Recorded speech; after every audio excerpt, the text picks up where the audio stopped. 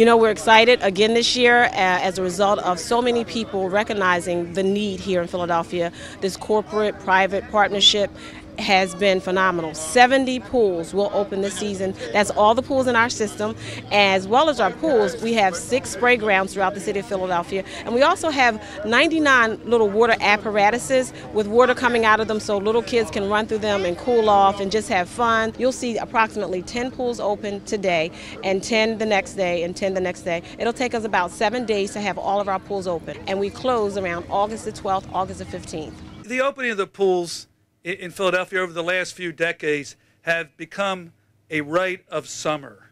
It sort of marks the turn from spring to summer. It marks the finishing of the school year and the beginning of the summer months.